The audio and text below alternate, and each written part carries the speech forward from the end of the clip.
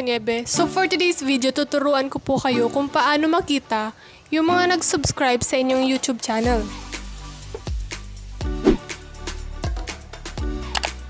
Mula sa Google Chrome, search nyo po ang YouTube Studio.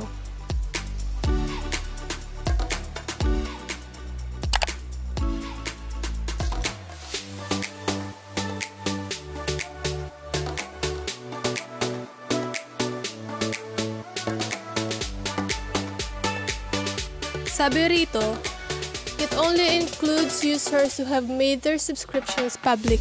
Meaning to say, naka-public yung subscriptions nila. That's why nakikita mo sila sa subscribers list mo. Maraming salamat po mga kanyebe sa panonood. Please don't forget to subscribe, hit the notification bell para ma-notify ka for our every upload. Thank you!